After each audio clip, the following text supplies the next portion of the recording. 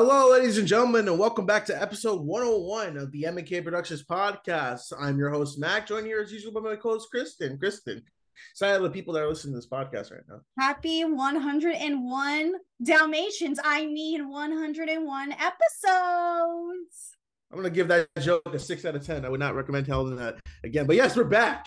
It's been a minute. Like at this recording, it's been a month since we already recorded because we had a big episode. It was our big 100th episode. That was a long episode. Yeah, it was almost, what was that? Almost 3 hours, pretty much, like a 3-hour episode. And that's the first podcast I ever listened to after I edited it because I don't usually listen to the podcast except for editing it. No, I hate the sound of my own voice, but I listened to it and I was. That's like Johnny Depp. He doesn't like watching his own movies because he doesn't like watching himself or like the sound of his own voice.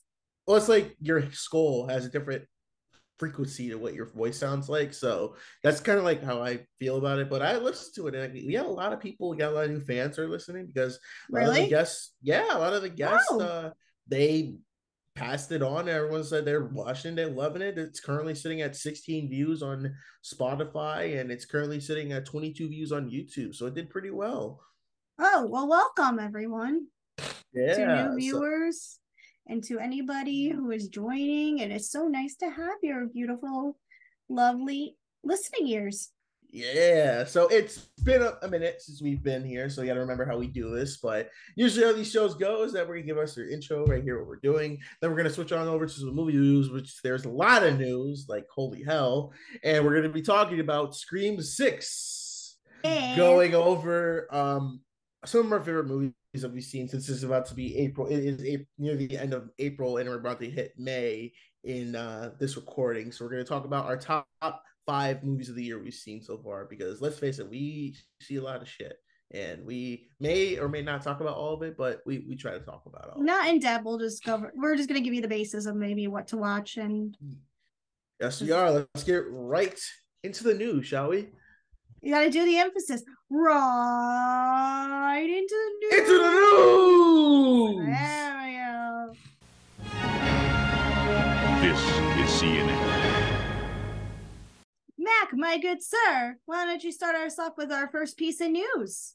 All right, so first news topic, might as well get this out of the way. Jonathan Majors, known for his roles in Iron Man, The Lost Quantumanium, and Creed 3, has been in a boatload of legal trouble since late March last year when he was arrested on March 23rd for domestic assault on his girlfriend or a unnamed woman. And he was arrested and charged with multiple counts of assault. And with that, he is facing a court date of May 8th for those charges. But as of today, an X amount of women, we don't know how many numbers, are more alleged abuse victims are cooperating with the Manhattan DA's office. So this is from Variety.com. And also, this goes along with Jonathan Majors was dropped from his PR and management team.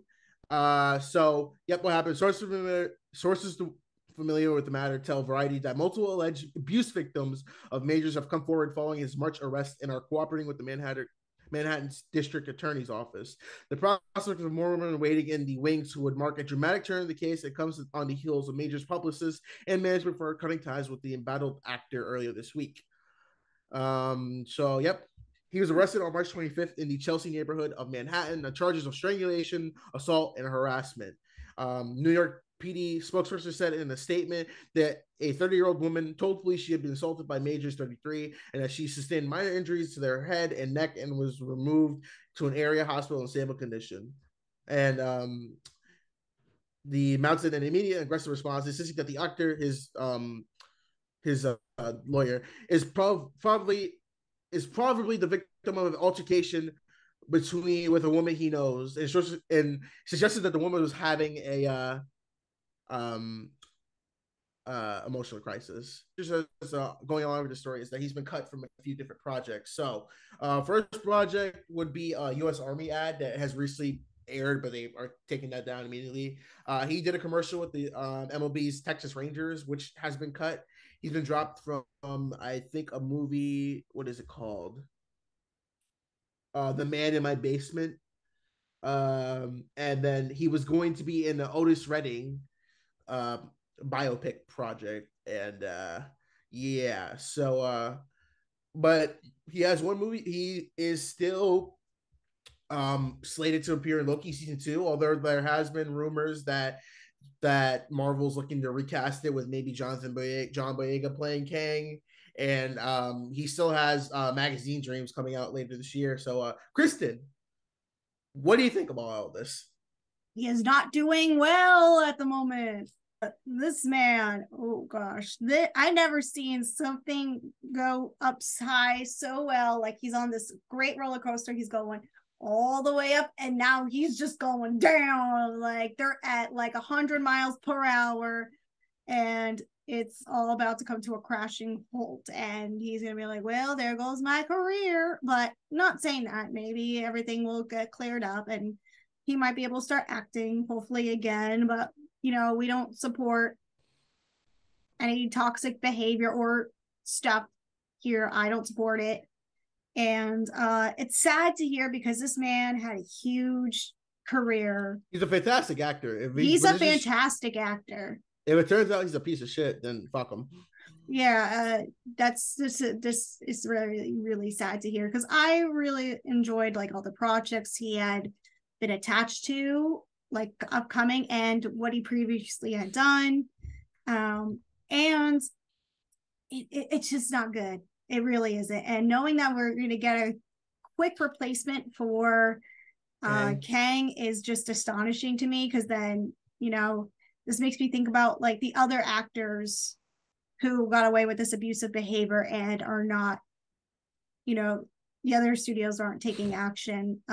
Warner Brothers, Ezra Miller, but we won't go there. So, Mac, your thoughts? Well, it's obviously just sad because at first when I heard the reports, I said, okay, wait, there's no way, because this happened on Saturday morning and the evening. I was like, oh, they would have said that in the morning, but no, it came out and it broke hard. And at first I was like, okay, let's see all the details what happened. And then the week after, his attorneys released text messages, which does not paint him in the right light. And I will read these text messages. This was between him and the alleged and the victim. So this is from Saturday, the event happened. So he texts, "Did you leave the keys? Goodbye." And then it's redacted. And then at 6:00 that day, please, this is the girl. "Please let me know you're okay when you get this. They assured me that you won't be charged.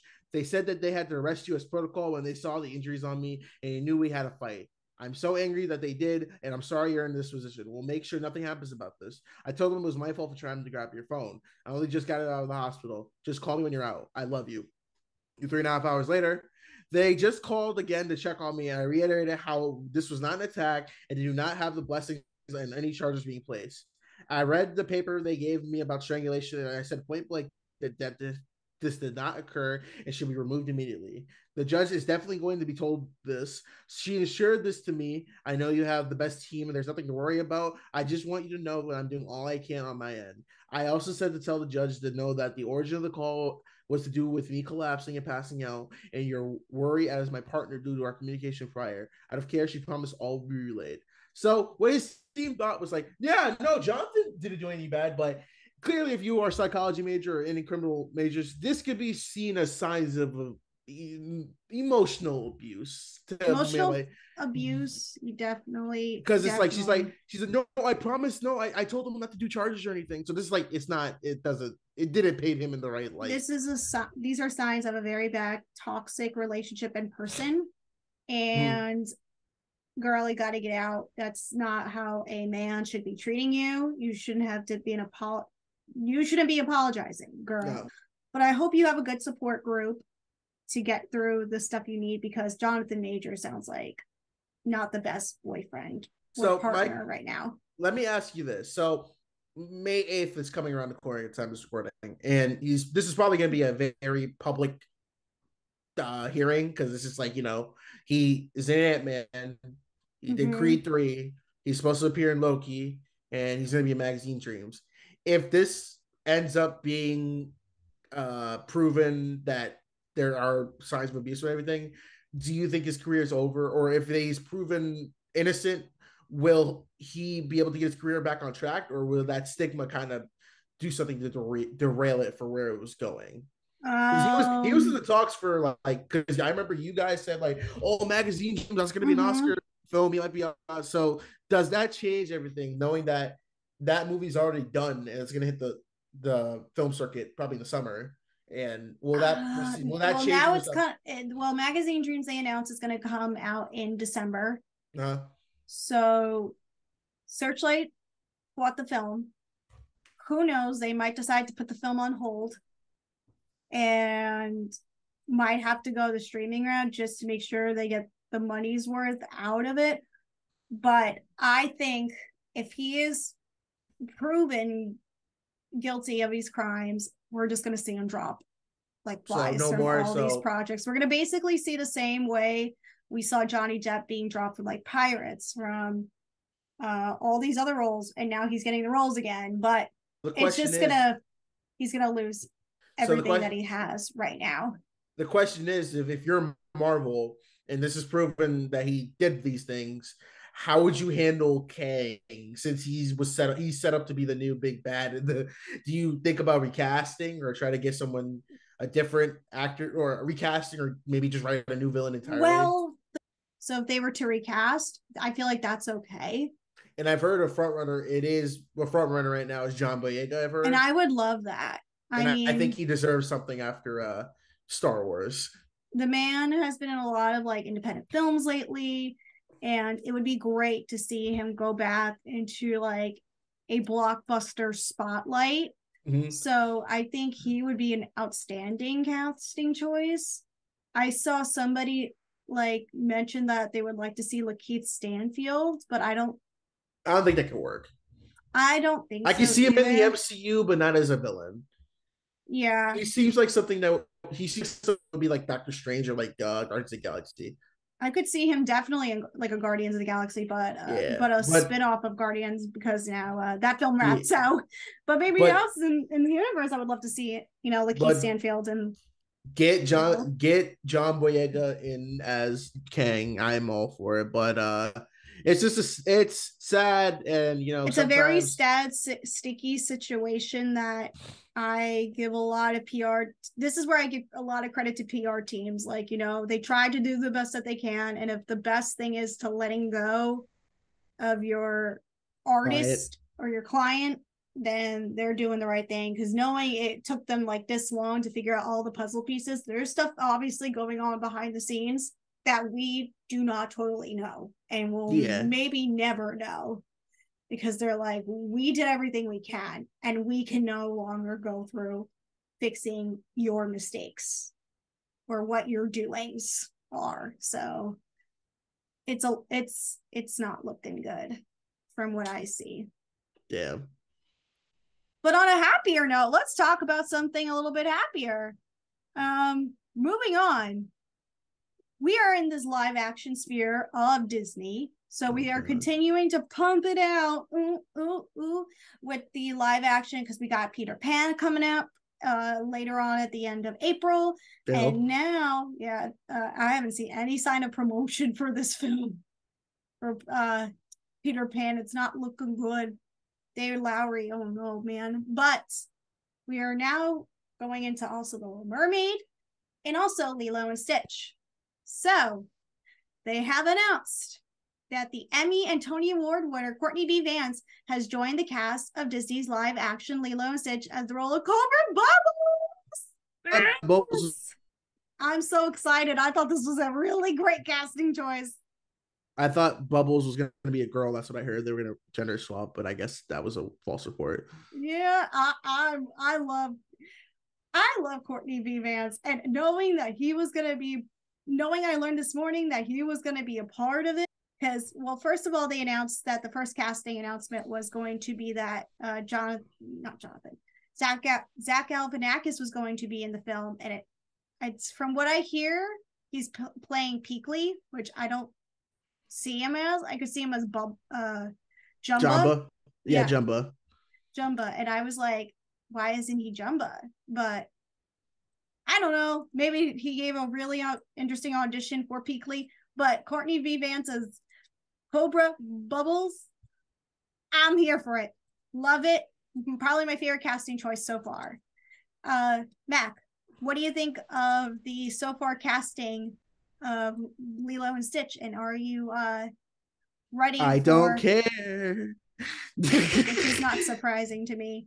Well, I don't. Why are we doing live action? I don't give a shit. Like, I know. cool. Especially like the Ving Rhames should be Bubbles. Like, I mean that, or like Idris Elba too. something like. But I like Courtney B. Vance. I like Courtney B. Vance too, but it's just like, come on. And then I did hear people were mad about who they got to play. Nani, was it Nani? Is his name? No, I think it was David's boyfriend. I think they might have been a little mad about. No, it was the sister they were mad at. These are all upcoming actors. No, they were mad because she's not dark enough to play the sister. That's what I read. So it was like colorism in that, like a lot of people in the is of Polynesian descent, they're like, oh, it's not the right one. Well, she's Hawaiian, right? Yeah. Well, isn't it like every like skin tone very different depending how you are? It's Twitter. What do you expect? I'm still here for this movie, but I'm still very hesitant and very nervous. So moving on. Let's go to another good story. Mac, give us your next story. So, as I can pull it up right here, Adam Driver has been rumored to be the cast as Reed Richards for the 2025 Fantastic Four movie. This is the highly anticipated MCU debut for the Fantastic Four, and this comes off the reports saying that Adam Driver has been meeting with the Marvel reps to maybe get a deal going. And Kristen, could you see Adam Driver as Reed Richards? I'm just shocked that Adam Driver would want to touch Marvel because he's in that realm of like working with like the top directors and a lot like Martin Scorsese, and Marty's not a fan of Marvel, that. Yeah. So and Leonardo DiCaprio is like, I stay away from being all those superhero movies. Man. Listen, every actor says that, but if it's the pays good enough, they'll do at least one. Yeah, they'll at least do one. And I'm sure if Leonardo DiCaprio didn't have his time messing around with all the 25-year-olds, he would be starring in a Marvel movie. Adam Driver and anything is an A in my book. So if he's in Marvel, then I support.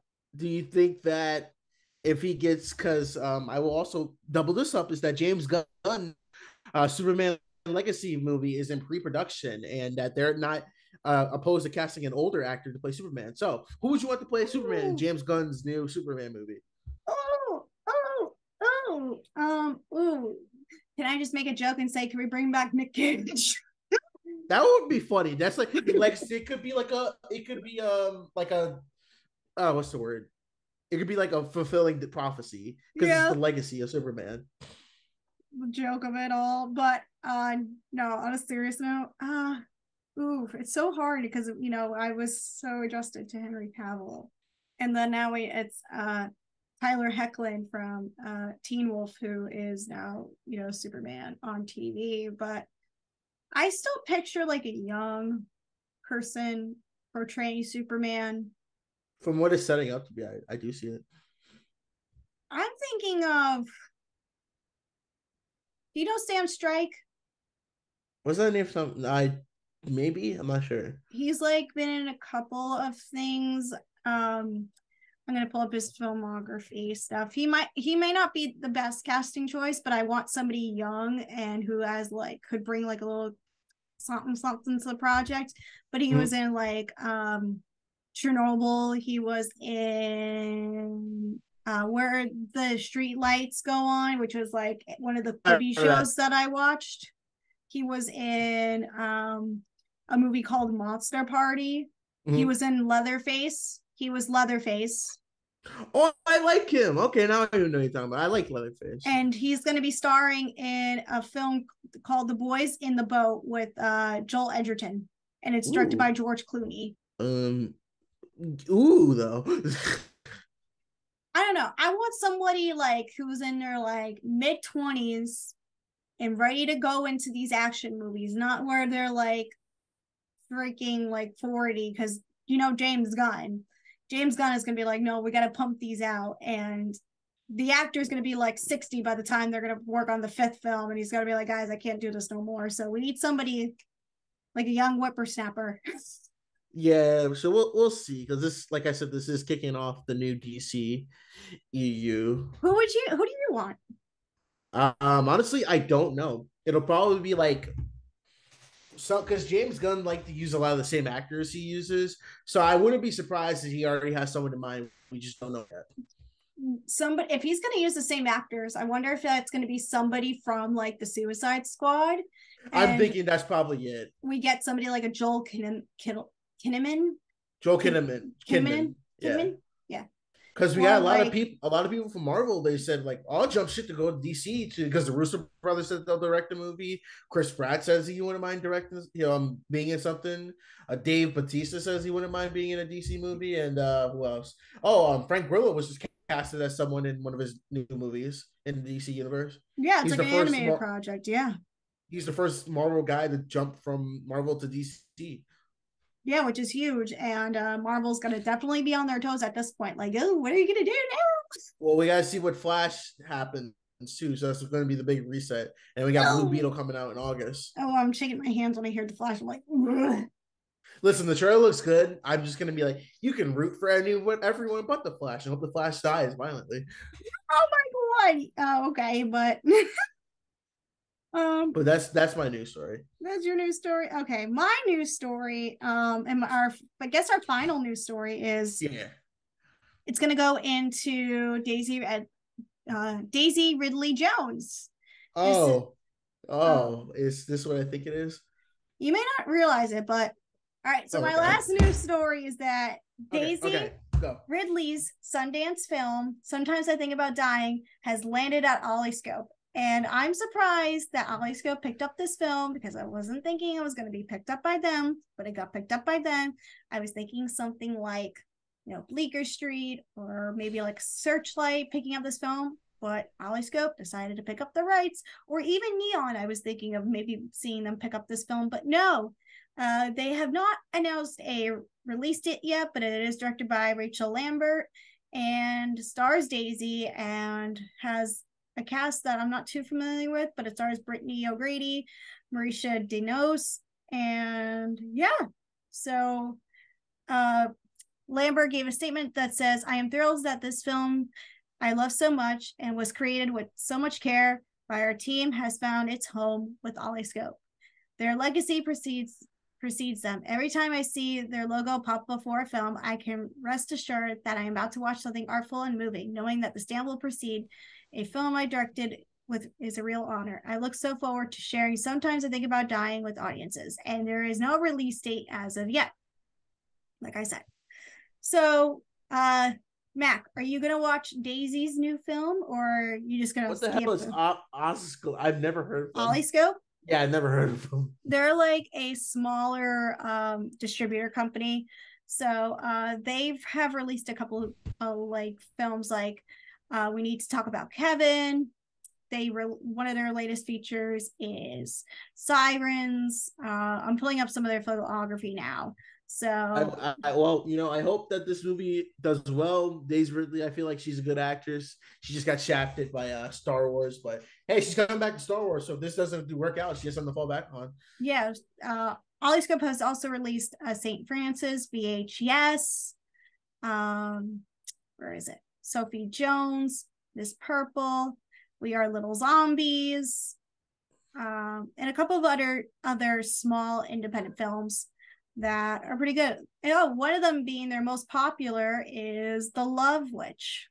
But yeah, that's my final news story, and I think we should move on to the news and talk about Scream. Yes, we should. Let's do this, shall we? Oh, and finally, if you have any news stories that you want to share with us, send them on over to our Instagram pages or email us at the M&K Productions Podcast Gmail.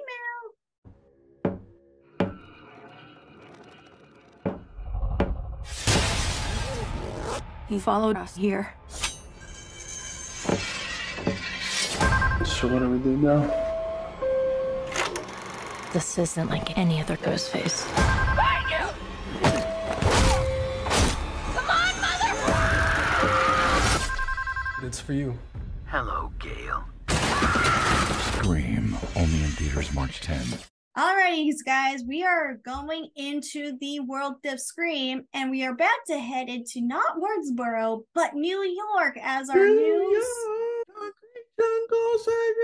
We gotta get Ghostface Killer. Okay, Glee. Let's move on. No, Alicia Keys, don't you ever say that again. But yes, it is. But that's what they sang when they were going to New York. If you watch Glee, who watches Glee? Oh, it's joking. But yeah, no, we're the Scream. Scream 6. Starring Jenna Ortega, Melissa Barrera, Mason Gooding, Tier, and Courtney Cox. Yeah, my crush. Aw. Okay, Mac, give us the rundown of what the new Scream movie is about. So, Scream 6 takes place a year after the events of Scream 5 with these characters' names? Okay. With Sam and her sister Tara Carpenter, played by Melissa Barra and Jenna Ortega, respectively. They move away to New York City from Woodsboro. They bring along Mindy Meeks and Chad Meeks. They go to New York just to try to live their lives and, attend college and everything. But a recent string of new killings has them be fighting for their lives in the Big Apple while trying to get some help from some old friends, aka Kirby Reed, a survivor from the 2011 Woodsboro killings, aka Scream 4, and Gail Weathers, aka Courtney Cox, the OG of the group. So pretty much this is a new city, kind of the same type of situation. Like we have Ghostface killing people and trying to figure out who it is. We got the red herrings, we got the twists, we got the turns, we got some unexpected deaths, fake out deaths, and when you think about it, this is just another Scream movie. And when you want to really think about it, this is just Scream 2, but it's just a different form. In a different location. My God, yes. And I will say it. Scream 6 was fucking boring. I enjoyed it, but I loved the fifth one more. The more I thought about it, and I enjoyed the villains more in that one because I was on the Talking TV podcast discussing it, and there was stuff I liked about this film. And did I still have fun? Absolutely. I loved seeing everything that involved the city. Even though they didn't really do the most perfect job of like using New York as its like, what is it? I can't think of the word. It didn't use the setting location. Yes, that's the word. That's what I was trying to say. Yeah, it didn't utilize the city 100%, but they were filming it during COVID, so I'm sure they had, to work with whatever they had. But does that mean I still had fun? Absolutely. Even though I feel like people were turned away by this film once we find out who the killers are. Yeah, no, that's what I was like. I checked out. Yeah, and I think that's what let down the disappointment because I liked. We get not one, not two, but 3 ghost faces. So, which I thought was really exciting, but then you figure out like, it literally is just Scream 2, like legit. Like it's not even like, was it? Wait, hold up, let me make sure. But you keep talking to make sure. I was gonna say, but the acting here, I will say, is better. But everyone was complaining about the actors who were the killers, but I enjoyed, I'm gonna give some credit. I enjoyed who our killers were, because we're gonna spoil it because it's been out for a little bit. Our killers in the film are Jack Champion, who was just in Avatar, and Linda Liberato, Dermot Maloney. I want to call him Maloney because I can't even say it properly, and I apologize. So, what did you think of our killers? Because that's the most important thing. Did you think they excelled? No, not really. No, it's literally just, if you think about it, because the second one was like, oh, it was Mickey, and then it turns out it was Billy's mom. And no, this way it's kind of the same because the killers are related to Jack Quaid from the 5th movie. It's their brother and sister. It's a whole family affair. Oh, stupid. I'm like, oh my God. I liked, at least the father continuing on with the legacy of it, but then it's like, how did he get away with some of this stuff as the cop in the film? Well, that's because he's a cop. He can cover it up. Like, okay, so Lena, what did I call her? Linda. Lena Liberato is killed at one point at the very beginning of the film. And you wonder, how did she like escape that? Her body was like there, and somehow they were able to get the body out in time. Can we just talk about Samara Weaving was like the notable celebrity to die in the beginning? Yes. And they oh my god, her, that was great. I remember that they hyped her up as like being a big role, and then she died immediately. Yeah, which I was disappointed that she died in the beginning, but then we had not one death, but two deaths. Because we had whatchamacallit? We had Tony, what's his last name? Tony. Oh, Tony Rivari. Yeah, Tony Rivari. How you say it? Rivari? Whatever. He's from the Grand Budapest Hotel. I knew that was him because he looked so much hair. Yeah, he's got a lot of hair. Yeah, he was the one that died too. That was kind of funny. Yeah, because he was like set up. He was gonna probably be our ghost face if he didn't die in the beginning, because everybody's continuing on the legacy that Richie left. Yeah. Which, okay, I kind of like that, and Richie does make a great presence in the film, and knowing that this is always going to haunt, Sam and Tara for the rest of their lives, there's no going away from this, and knowing that this is now their new legacy of being part of this, story. Mm-hmm. And know Richie that because, there's the people that are like, oh, they're rooting for Richie. But no, he was a serial killer. He was not our hero, in any sorts. But some people see him as the hero, and it's an interesting take. But yes. Screw everyone else. We got Hayden Panettiere back, the best character. Kirby Reed, she survived. They fulfilled Wes Craven's wish because he said if he ever made another movie, Kirby would have survived. And it was hinted at that she survived in the 5th movie. And she's back. She's an FBI agent. And I'm like, yes. She excelled in every single moment in this film. I was like, girl, yes, this is why I love you and your character. And her and Jasmine Savoy together. Oh my gosh, the scene where they're geeking out about the horror movies and they're testing each other on their knowledge. I love that scene. I loved that scene. Dude, I love that. Her character is really good. I actually really like her. Her character is like one of the best in the entire franchise, I must say. They really did a good job using her. They didn't, it's not like it wasn't like a 1-2 punch cameo. No, they fully utilized her character, and they made her character grow and stronger than ever. It showed that like her character grew from what her friend did to her, and she became this really like badass FBI agent. And it's like, okay, yeah, let's go. Awesome. Because if you think about it, her character was very like feisty, but she was the fun feisty in the 4th movie. Yeah, she still had that same charm and feistiness to her, so which was great.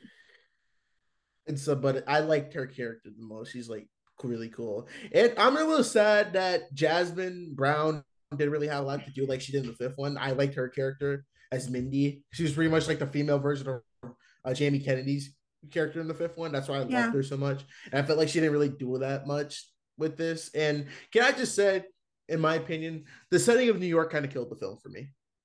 That's what I was saying, like, because New York is so big, it's very hard to utilize, I think, sometimes in films. Well, I get what they mean. I get what they mean by it, because like with a lot of the stuff you see in New York, a lot of people would probably just like walk by and like, yeah, whatever. Like the part when like the subway scene and then Mindy got stabbed. I'm like, you're telling me no one would see that or like even hear her like muffled scream like that, like in a subway car? Really? Yeah. That, or like nobody put the connection together of like knowing who's, not just that, but like the only person who knew, like we could tell who the killer was right away was like the cop and his like kids, because remember when like Melissa has a therapist? Yeah. He only tells him that like she sees a therapist and tells him his name. Yeah, I was gonna say that's another complaint I've heard with people in movies, that like you can guess the killers easily. It's not like the other movies where you don't know who they are. Like this one, I think out of old school movies, this one was probably the most obvious who the killers were. Yeah, I guess we could say with that. Because at least with the 5th movie, you kind of had some suspicion what it was, and then it kind of shocked you at the end here. Like, well, one of them did, but the other one you didn't really expect it, with Dennis Quaid's character or Jack Quaid's character. Yeah, and I will say it's not as bad as like it being when it was like Sydney's brother. Like half brother, whatever the hell that was. Like that Oh, was and Billy's mom. Yeah. No, not in the sequel, but the third one. Oh yeah, well, the third one sucks. That's the worst one. Yeah, so it's not like that bad, but it's still like, oh. Well, the thing is, it's just like this one felt. Okay, first of all, I'm gonna say it like this: having no Nev Campbell in this movie, I think really killed it. I don't think it totally killed it. It just means that like she is like a central part to it, and that she is missed. But I still missed her in it. But they wrote her off like, oh yeah, her family went into hiding. Yeah, they did, and I'm like, oh. I mean, I guess it's better than killing her off because they did say they want to bring her back for another movie, and I kind of if they raise her pay, then she'll come back.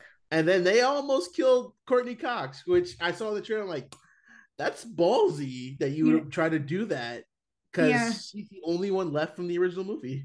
Yeah, well, they know they're gonna do like a final one, even though they didn't announce it yet. We're gonna get another movie at some point. It's just probably gonna need some more time because Jenna Ortega is like the hottest, actress at the moment, and Melissa Barrera is starring in another horror project. Yeah, Universal Monsters with Radio Silence. So, that, and she's also starring like in a musical horror movie. So she's got some stuff lined up, and I'm sure. Mason Gooding's got some stuff. So everybody's a little busy. I'm sure Hayden's ready to go back into it because I would love to see her, not just in this, but another horror movie in general, because she's really good in horror. I think after seeing her in this again, she just knows how to excel in horror movies. So I'm all for that, for her joining another horror project. I think my biggest problem with Scream 6, though, I'd say, is that they don't commit on killing anyone, because they even said in this one, they're following the rules of the horror franchise, where in this one, anyone can die. So no one died. Yeah, knowing how far Mason was stabbed in all those times, I was like, he survived again? Like, was I happy he survived? Like, absolutely. But I was like... Kirby got shot. Kirby got shot and stabbed. She's fine. Gail got stabbed and bled out, but she's fine. Mason got stabbed, like repeatedly, got fine. Mindy got stabbed a few times, like, deep in the gut, and survived. Jenna fell on somebody. Melissa fell and like hit her head, and she survived. Like, no one is dying. Like, the only people that died was literally Dewey. I feel bad. Yeah, that was in the last film. Yeah, that's a legacy character. Like, no one really died because, like, come on, you can't just say, oh, they're following the rules. Like, anyone can die in the franchise. I'm like, that's just that's just an excuse to like do the marketing. Because I remember when the trailer came out, I was like, oh, Courtney Cox is gonna die, and I bet you that's what people were going. Well, I guess that's good to have that conception and then it can shock you. Like, oh, the anticipation for it. But still, it's just like it was so like, just stick to your guns if you're going to do like, we're gonna kill off the characters. Like, don't pussy out. Go for it. Can we stop this 2 Ghostface killer stuff? Like, I'm so sick of like that 2 killer stuff. Do you want like 5 Ghostface? No, can we just do 1? Like, I know the reason why they do 2 is like, oh, how can Ghostface be here and the other and here so quickly? And the fact that like the part that took me out was the convenience store scene when this man was holding a shotgun. I'm like, there's no way Ghostface would ever use a gun. Yeah, and he used the gun. I'm like, wait, what? Like, that is not Ghostface's MO at all. I was so shocked. I mean, that was seen like in the trailer itself. I was like, wow, he's changing the game. It's funny for me, like, I feel like Scream 5 had a terrible trailer, but it was really good. While Scream 6 had a good trailer, and the movie was just okay for me. Here's the other thing too. Like, I enjoyed a lot of it too, but the more I think about it now, the more I'm like, I love like the other Scream films, like 4 and even 2 sometimes. So my question is, what would you want them to do in a Scream 7? In a Scream 7, which will probably be the end. Okay, so I would want them to wrap a lot of things up in a pretty little bow. And then I would like to see it and I would be shocked if they decide to make one of the original characters a Ghostface killer, which would be so insane. Like what? Like Nev Campbell was like, no, not Nev Campbell, because Nev would never do it. No, No. she would never be a Ghostface killer. No, she knows Like it. Courtney Cox or something? No, but one of the new kids, but like Mindy or Chad, but or even Tara, be a Ghostface killer. I want them to there's a rumor that they might bring back Matthew Lillard. That would be nuts. Like, but I would be like, how did he survive? Maybe they revived him. He just reformed. Because I wouldn't mind. I liked his character, and I think Matthew Lillard, he's done a lot of stuff to I wouldn't mind having him back. Here's what I think: if he does well in Five Nights at Freddy's, then they could bring him back. Or they bring him back as a new character, but he's like, wow, you look a lot like Stu. Stu's twin. Yeah, I was like, okay. It's Lou. It's Lou. Scream 6 was fine. I feel like when it came to my most anticipated movies, this was in it because the fifth one was really good, and I had so good. It was I had no favorites. Maybe because I didn't have any expectations for it that I loved it more because I didn't think it was gonna be that good, or maybe it's because this one I feel like I've already seen it because like I said, this feels like Scream 2. Yeah. But yeah, I don't really have anything else to say about Scream. Yeah, me neither. Well, the direction I think was still good. Silence. There's nothing with the directing. I think it's more just the story. Just I feel like this is just a same movie, just with a different coding on because it. Because Radio Silence did not write the film this time, so. Oh yeah, that's true. It was written by James Vanderbilt and Guy Busick. Yeah, so I don't know why they decided not to write it. If you're wondering where they both wrote, James Vanderbilt is known for writing Zodiac, The Amazing Spider-Man, and the 2014 Amazing Spider-Man 2, Independence Day. He wrote Scream. And he also wrote White House Down. I hate White House Down.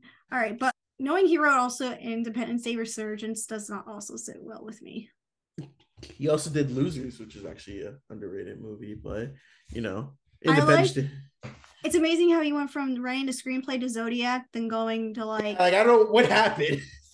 There's just all this weird winding rows.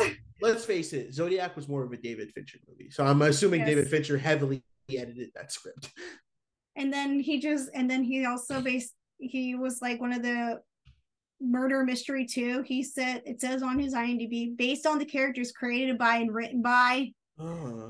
And I just watched Murder Mystery 2, and that was god awful. Hey, don't forget, he did both Amazing Spider-Man. He did both Amazing Spider-Man movies, which are terrific. Especially Spider-Man, Amazing Spider-Man 2, am I right? But yeah, if you watched the Scream 6, let us know. I gave it, when I reviewed it, a B+. So I give it a 6.5 out of 10. Yeah, but still not as good as the last one. But maybe now I think about it more, maybe I'm going towards a B. Alrighty, guys. Let us know what you, let us know what you think of 6. Let us know, is Nev Campbell going to return for Scream 7? Let us know in the comments down below or message us. Alrighties, now let's get on to our final topic, and that is our favorite movies of the year so far. As we wrap up our episode 101, Zoe 101. Yeah, that, that show is kind of canceled at this point. Anyways, we're going to talk about our favorite films so far we have seen this year. And Mac, would you like to kick us off on your 5 favorite films you've seen so far this year? All right, so 5 favorite films I've seen this year in no particular order, even though it's one of the, everything. So I will say it has been Missing, Plane, Megan, Cocaine Bear, and John Wick Chapter 4. And then a special honorable mentions to Dungeons and Dragons, Honor Among Thieves, because that movie probably is tied with Megan for being a surprise hit of the year for me. Okay. We have somewhat similar things going on here, but I'm going to acknowledge at the moment the following films: Sick of Myself, Shazam. Even though people did not love it, I had fun with it. Yeah, I thought it was good. It had a good stamp of approval from me. A Little Prayer, which I saw at Sundance. Aliens Abducted My Parents, and now I kind of feel left out. Another film I saw at Sundance. And The Starling Girl, which is going to come out on May 12th. And I saw that at Sundance. But my top 5 movies of the year so far: are the following: Renfield, Infinity Pool, Scream 6, How to Blow Up a Pipeline, and my number one favorite so far this year is John Wick Chapter 4. Good. Yeah, it's kind of torn between that one and How to Blow Up a Pipeline as my favorite film of the year so far. So I enjoyed both of those films. Like, if I'm going to give like an A's films, like those are the two I'm going to give out A's. Perfect. Yeah. But guys, this has been our episode. Next episode, we are going to talk the Mario movie with Chris Pratt. Yeah. Mamma Mia. Mamma Mia is at a movie, and it's becoming the number one movie of the year so far. Mario is saving the box office. It's setting the bar for video game movies too. It's been pretty mixed so far, but people have been having fun with it. And that's what we gotta have sometimes, fun at the movies. Alrighties, guys, that has been it. We will catch you next time. Oh, don't forget to follow us on our socials, subscribe to the YouTube channel, and stay up to date with us. And we will see you all next time. Peace. Bye.